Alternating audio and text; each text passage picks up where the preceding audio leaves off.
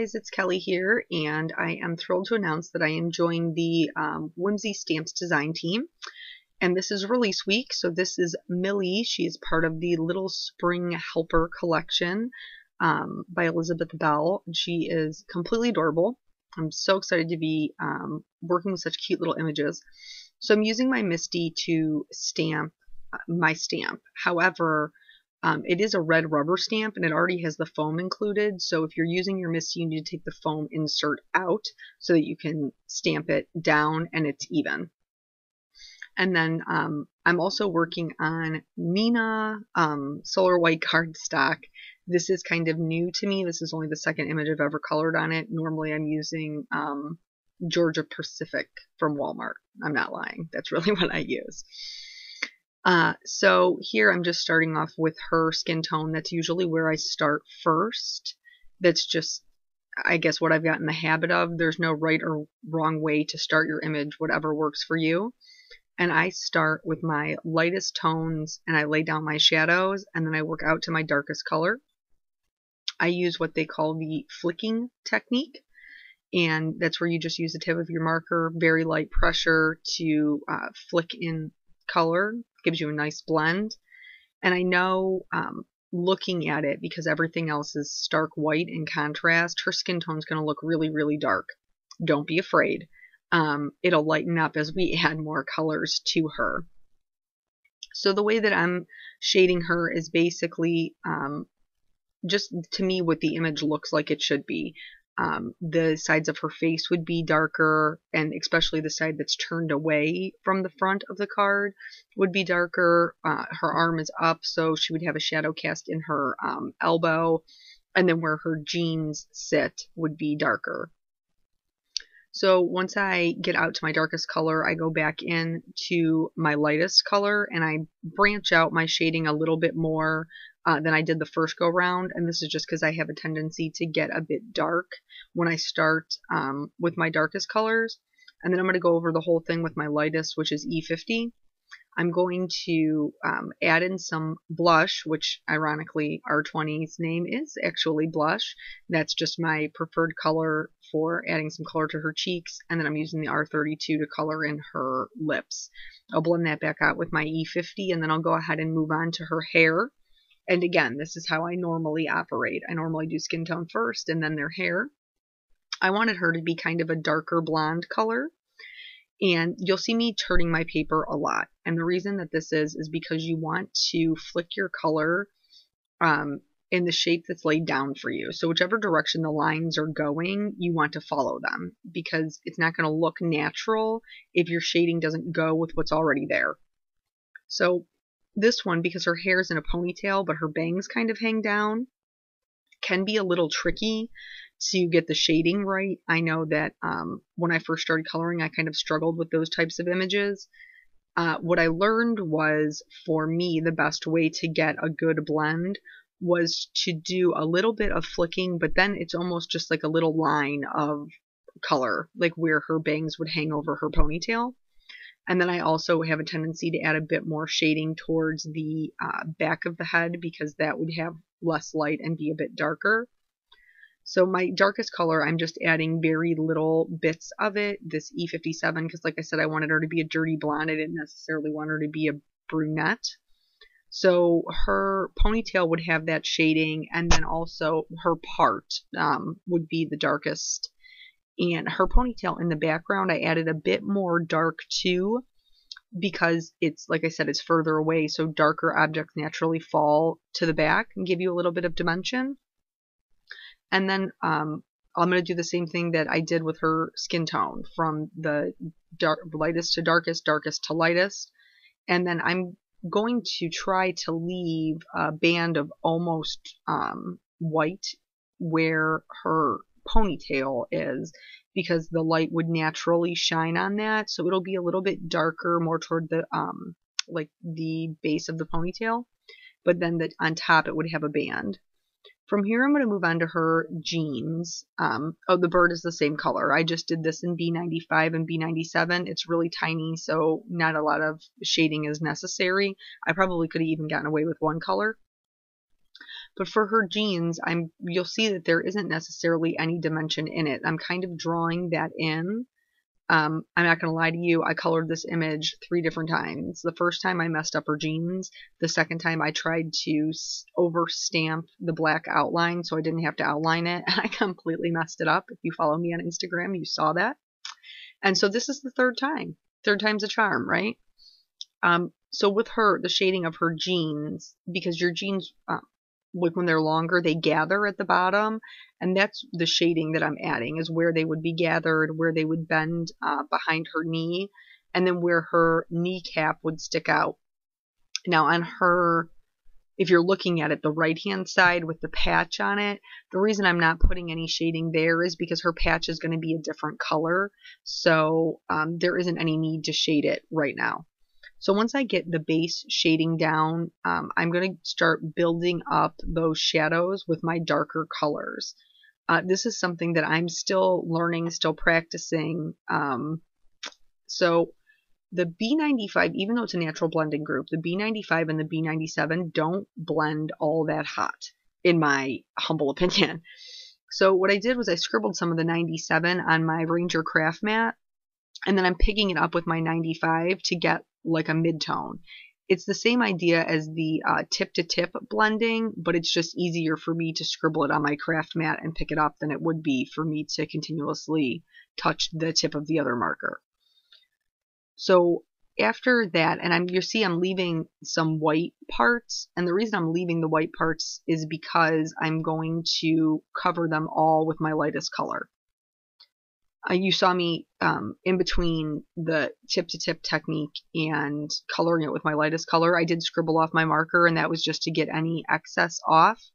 And then here I'm just going back in and seeing what else needs to be blended or what could be blended better. It's all, a learning process, especially when you're coloring images you never colored before. I decided I wanted her top to be purple. I knew there was going to be a lot of green in here, and I thought purple would be a nice complementary color. You could also have done pink or red. Those all go great with green. It's a very complementary palette. So here for her pleats and her little top, which I have to tell you is just so adorable. I would totally wear that top in real life. I am sticking to the shading to basically where the lines are already drawn, and anything that's going to be underneath is going to be darker. Here on this part, there isn't a pleat there, but it looks like there should be, so I just went ahead and drew it in. And I'm just, I took the tutorial from Zoe by Make It Crafty. She has a wonderful tutorial on how to color creases, and I would highly recommend that. I learned a lot with that, and I'm, like I said, still learning, still practicing. So from here, I am doing the same thing I did before, lightest to darkest, and I'm being, I guess, very careful as to where I'm putting my darker shading. I'm only really putting in lines, and it's because I don't want to get too heavy-handed with that dark. When you notice when I picked my marker colors, I went from V04 to V09.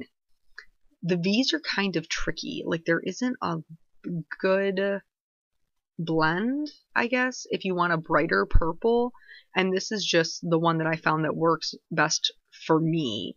And I don't seem to have any issue getting the two to blend. If you do, you could, again, do the tip-to-tip technique. Oh, say that 3 times fast. And maybe you would get better blending. I don't really feel like it's an issue. So I'm just putting down that V04, and this time I am stretching it out a little farther into those pleats where it would naturally be a little bit darker. And then the V12 the V01 will be next. And that one I'm almost completely covering the image. I'm just leaving the parts that will be the highlights white.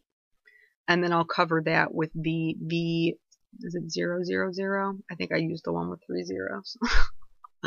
That's what I think I used. Yes, it is. Okay, good. So then that I'll just cover the whole top with, and then that lightest color will be my highlight. I feel like that gives fairly good dimension. I decided I wanted to keep a fairly limited color palette, so I'm going to go ahead and make the flowers in her pot purple as well. they're so tiny, there would be no point in even trying to blend them. So I just picked the VO4 because I felt like that was the best match, and I colored them completely with that. I'm going to make her little ruffle underneath her skirt white, and this is the only time I'm breaking that light to dark, dark to light rule, and it's because it's so tiny. If you put a bunch of ink over it, it's just going to bleed. So I started with the C5 and put that in my darkest parts, and then the C3, and then I'll end it with the C1, and I'm not going to go back over it because when you're coloring white, you're only adding in the shadows. So you want to still have some stark white in there. I'm going to make her little belt white as well. Again, trying to keep that limited color palette so it doesn't get confusing when you look at the look at the stamp. And then her gardening gloves I'm going to make white as well.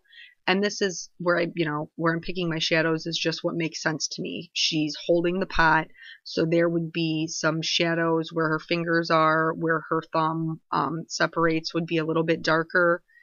And I'm just adding the very tiniest little bit of C5 because I don't want it to be gray. I want it to appear white. And again, white is one of those things that it will look really dark until you get lots of other colors around it, and then you'll see how much brighter it actually looks. So once I blend those out, then I'm going to go and do the pot, and I wanted it to be kind of a terracotta, so I picked some E's that had some red tones, and then originally I was going to shade it so that there was shading on both sides, so that's what I'm doing here, and then I changed my mind and decided I was just going to have it darker where it was closest to her and lighter on that outside edge. There would be a bit of a shadow cast by those leaves and then also by her hand where she's holding it, so I made sure to add that in. And then just, that little bit of the darkest color. This one was only a 3-color blend. I felt like it was all that I needed for that pot for it to make sense and have a good blend. And then I colored it again of the entire thing like I usually do with my lightest color, which was E33. Now we're going to get into the greens. This is my favorite green combination. I'm a yellow-green person. I like super bright greens. I'm coloring her eyes to match. I'm hitting it with my lightest color and then just adding a bit of dark. And then I'm going to take the lightest one and color everything, all of the greenery in her pot with this YG01. And even the little spiralies that are coming off the edge. And this is just my base layer. And then I'm going to go in and start doing just little flicks of color on the leaves that are more defined. And then also in that greenery, because I don't want it to look flat. I want it to look like there is some dimension. So I'm adding that, a little bit of the darker colors, just flicking them in under the flowers or adding just little sprigs here and there to kind of break up that large area where it doesn't look like there's a whole lot of detail. And then just, again, tiniest little bit of the darkest color. If you watch my video, you've heard me say this before, the 2 colors you should see the most of are your midtones, not the most of your lightest and not the most of your darkest. Those midtones should be what really shine through. And then I'm just going to go back through and blend them all out. I skipped the Y17 or YG17 when I was blending them out because I just didn't feel like it was necessary to have to put them back in. And then I'm going to add in some grass under her feet. I'm not creating a scene per se. I'm just kind of giving the illusion of some ground and then later some sky. So I know it looks fast because I'm speeding it up, but it really is fast in real life as well. I'm just doing short little flicks of color that are going to be the blades of grass. And this is, again, just to give her something to stand on. We don't want her floating in midair. That would look strange. So once I get the grass down, then I just go through. And even though like you're going over darker colors with lighter colors, because Copics are transparent, it picks up some color, so it still gives you variation. It might seem like it's pointless to go over a darker color with a lighter color, but it's not with Copics, not the way that they work. So here I'm just going to do some illusion of some sky, and I picked 2 very light blue colors. I'm not even putting it all the way around her, the darkest color. I'm just kind of putting it here and there, so it's super blue behind her. And then I'm going to blend that all out with a B, Is it quadruple? I think it's a quadruple zero. And again, once it looks much darker when it's wet, but once it dries, it really is very light. And it just kind of blends into the background and gives the illusion of her, you know, walking in the grass with her little flower pot. And I don't have to waste a lot of Copic ink coloring in the whole background. It's just not necessary. I'm using my white gel pen to add some polka dots to her patch. I'm also adding some white to her eyes and to her belt. And then I wanted to do just a little more detailing when you do one layer card, which I often do, one layer panels. The details is where it's at. So I decided to give her some white stitching on her jeans, which I thought would be super cute. And then these are souffle pens. They're also known as embossing pens. I'm going to get them started on just some scrap paper over to the side, but they are opaque after they dry, and they're kind of raised up a little. So I'm using the yellow to put in the center of the flowers, and then I'm going to use the purple to make her gloves polka dotted, because I thought that that would be really cute. Oftentimes gardening gloves have a little bit of pattern to them, and I thought that this was the easiest way to achieve that versus trying to do it with a Copic marker and risking it bleeding into the white. So I always outline all of my images. This is a EK Success journaling pen, and it's a 0.25 nib. These lines are very fair. They're very delicate, so I didn't pick a very large nib. I wanted something that matched.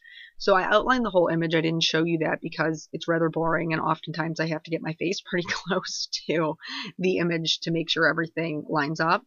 This is a new stamp set from Hero Art, which is called You're So Lovely. It'll be released on February 8th. I was just blessed enough to get it a little bit early. And I thought this sentiment that says, have a beautiful day, was perfect for this image. So I just inked that up with some black W+9 pure color ink, and I'm going to stamp that down right on top of her. It's difficult to see the beautiful, but we're going to make it a little easier by outlining it with a white gel pen. I didn't outline the whole thing. I just outlined the parts that laid over her so it would pop out a little bit more. And then I'm going to add some clear Wink of Stella to her top and to the flowers just to add some shimmer, because I am a firm believer that everything should have shimmer. All the cards in the world should have shimmer. And so that is going to be it for the coloring portion. I decided I was going to mount it on some purple cardstock. This is Gummy Bear by Basil, their card shop brand. And I matted it with the card a little more to the left, so there's more purple on the right, and that's just because I wanted to offset the fact that the large portion of my image is the majority is to the left of my card. So once I have that down, and I'm using Tombow Mono multi glue, that's just my preferred glue for pretty much everything. I love that it's repositionable, and I love that it stays wet long enough to be moved around a little bit. So I just mounted that on a white card base, and then that is pretty much the card. So I will be back tomorrow with another video featuring another new release from the Whimsy Stamps set, and I hope you guys will join me then. I hope you have a wonderful day. I will talk to you later. Bye.